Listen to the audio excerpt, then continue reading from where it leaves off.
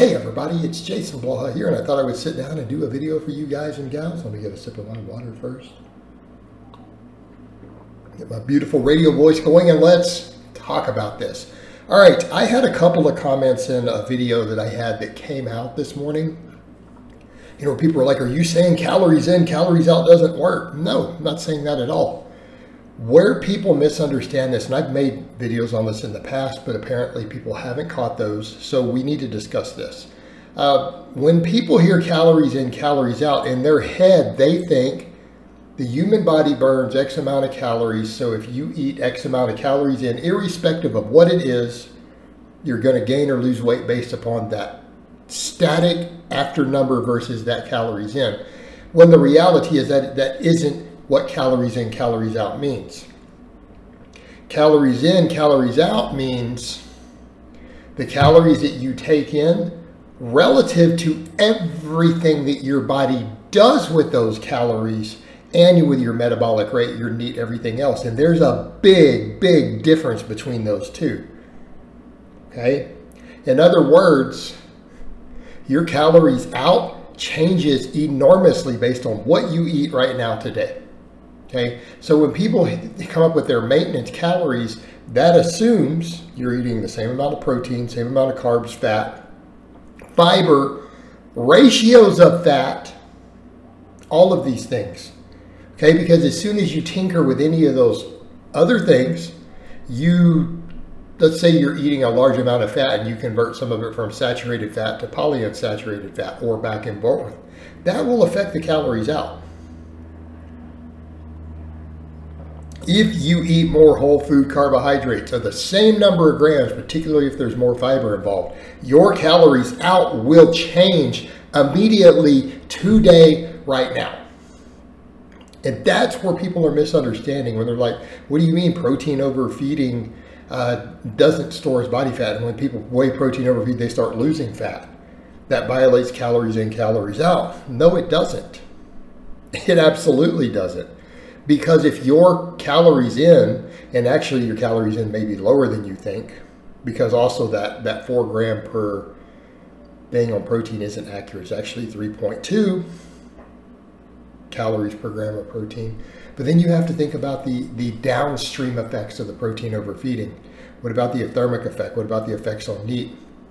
Keeping in mind, when you overfeed foods that don't store as body fat, your body will just store the fat you eat, right? That will be its primary thing, and it will find other ways to get rid of those.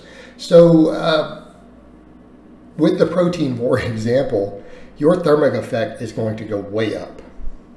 Okay, so in other words, if you're eating, and this is what they found, if you're trying to eat your current maintenance and you add 200 grams of protein a day on top of that, people always lose body fat. Now, part of it is what? Part of it is what? They're probably eating less if they're self-tracking because the protein itself has the enormous thermic effect. But here's the thing, in the lab, when they're lifters, they gain just as much muscle. So if you protein overfeed and you end up eating less as a result, the muscle growth is still just as good. You don't lose muscle growth as a result of the fact that you may have created almost a small deficit. If you're truly protein overfeeding, this is what these studies are showing. But protein overfeeding isn't, hey, am I eating the amount that maximizes growth? It's, am I eating enough to create this enormous overfeeding effect? And it's usually at least double of the two numbers. So, you know, what do we know for muscle growth? It's 1.5 grams per kilogram of body weight. It doesn't cause muscle growth beyond that. But when we protein overfeed, we can end up creating the same amount of muscle growth that we would even in a significant surplus. But sometimes we end up eating in a small deficit, because that's what seems to be happening. That's people who review the literature. That's what they think is happening, but it hasn't been confirmed. I've seen experts chime in on those studies and say, well, I think that they're just eating less calories than they think they are because they're eating so much protein when they're eating like 400 grams a day. Because that's what those studies are. It's stuff like 3.4 or something like that grams per kilogram of body weight. Well, for me, that would be 340 grams of protein. Whereas in that minimum number for muscle growth, that number for optimal muscle growth would be 150 grams based on those formulas. So that's what's happening. But then you also have the enormous thermic effect of that. You're going to be hotter, you're going to be warmer, and people forget that thermic effect can burn hundreds of calories in a day. In theory, if someone were to push certain stuff to extremes, you might even get up to 1,000 calories of thermic effect, but that's very extreme. Keeping in mind, fat produces none of that, really. It's all carbohydrate and protein that do it. It's the same thing with carbohydrate. If you way carbohydrate overfeed, what do we see in the lab? What happens? A very, very tiny amount of it gets converted to organ fat, like de novo lipogenesis. It doesn't occur under your skin. People are like, well, so does that violate calories in, calories out? Because they're assuming that any calorie above your normal maintenance converts to fat, and that's not what it means. So what's going to happen in that case, if you're at maintenance or even above, and you add 1,000 calories or 1,500 calories of carbohydrate on top of what you're eating, yes, you're going to start storing the fat that you ate. And the fat that you ate is what's going to be the upper limit of what you're going to gain for body fat, because you're not going to store 30 grams of carbohydrate as fat in a day. It's just not going to happen. So what ends up happening, you would still gain some body fat, yes, dependent upon how much fat you ate that day. What happens with the carbohydrate? It gets burned off. So it will try to supercompensate glycogen through the muscles, the liver, everything else, right? Happens to the rest. Your body kicks up NEAT. You will fidget more, like you guys see me sitting here fidgeting on my high carb diet. You will fidget more. You will move more. So you'll see more NEAT. Your body will just start moving more to try to burn it off. And then whatever else it can't gets kicked out through the mitochondria, the muscle cells, as thermic effect. Your body will just burn it. So when people say calories in, calories out, that is calories out. If your thermic effect and your fidgeting and NEAT all go up 1,000 calories to compensate for all of this, we didn't violate calories in, calories out. Your calories out went up extremely well.